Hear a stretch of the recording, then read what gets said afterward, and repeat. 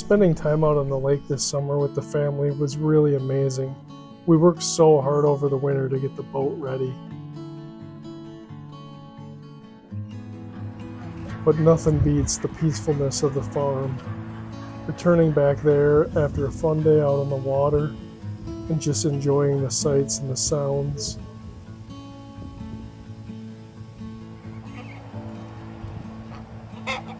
Well, at least the chickens are going to appreciate this.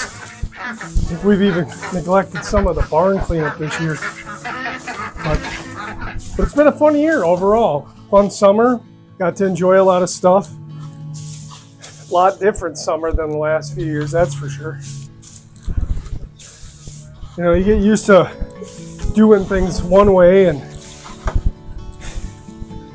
kind of never really think about the things to do. So when you get an opportunity to have a little bit more of a vacation summer than a work hard summer, sometimes you want to take advantage of it. You know, what's the difference anyways? There's always next year. You know, next year we can have a whole field full of corn or a whole field full of pumpkins, and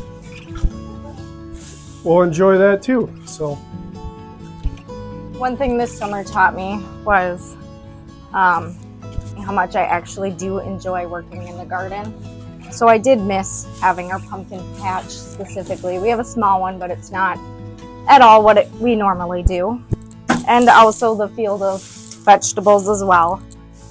So it was nice to have a break, but I definitely want to get back at it next year because I do enjoy it, and I did miss that this summer.